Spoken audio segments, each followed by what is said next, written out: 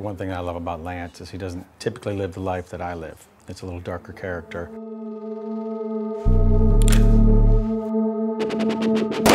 Villains are much more fun.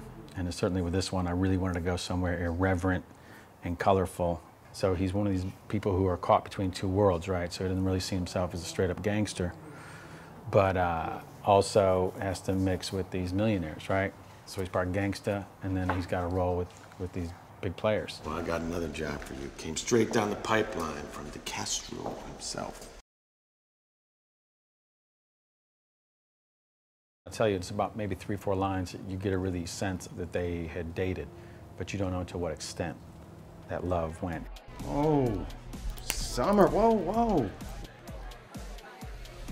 Wait, you don't want to talk? No. No, you want to catch up just a little bit? No. And I think you have two people going on completely different paths, whereas clearly they were Bonnie and Clyde back in the day, but now that's separating. And the way she's responding is starting a whole new life, and the way that Lance is responding is completely different.